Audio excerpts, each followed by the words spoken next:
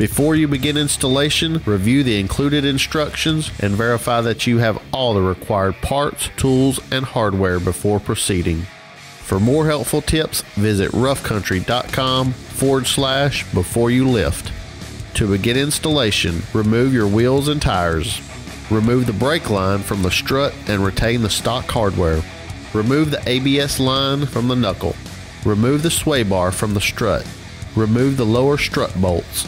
Remove the upper strut nuts. Remove the strut from the vehicle. Install the supplied studs in the spacer using the supplied nut to pull the studs through the holes in the spacer. Compress the strut using the strut compressor and remove the upper nut.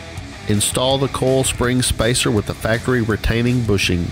Reinstall the upper strut retainer with the factory hardware. Install the strut spacer on the strut and tighten. Reinstall the strut assembly in the upper strut mount. Install the supplied camber bolt in the upper location and the stock hardware in the lower hole. Tighten the upper strut hardware. Install the supplied sway bar link relocation bracket. Install the factory sway bar link in the bracket with the factory nut. Reinstall the brake line on the knuckle using the factory hardware and tighten.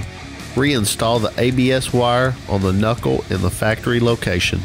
Moving to the rear of the vehicle, remove the brace from both passenger and driver side. Remove the sway bar link and retain the bushings, cup washers, and lower nut for reuse. Support the lower control arm with a floor jack under the outer mount of the control arm.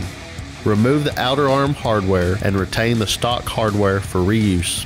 Remove the inner control arm hardware and lower the arm assembly using the floor jack. Remove the strut hardware from the lower arm and remove the arm.